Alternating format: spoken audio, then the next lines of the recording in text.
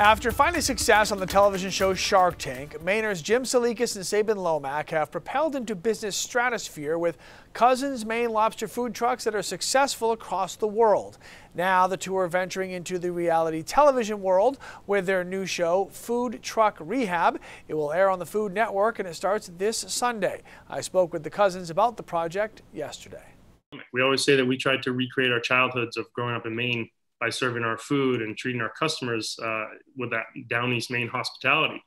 So in the show, you can take a truck that may have failed, could have been in the parking lot for the last 6, 10, 12 months, and you combine that with the family dynamic of the owner and operators, whether it's a father-in-law, a son-in-law, and a daughter and a wife in the middle, like you'll see on Sunday night, or any other family dynamic. It's really hard. Family businesses are hard. Add the food and the mobility of a food truck and things that can go wrong.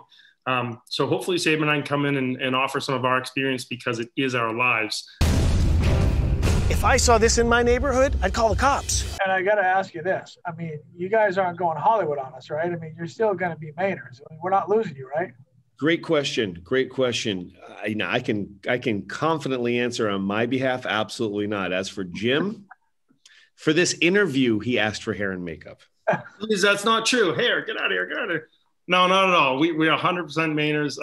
And actually, the unfortunate part of COVID is that we haven't been able to get home as much as we always do in the last 12 months. So looking forward to being home soon. But no, Maine through and through, forever and always.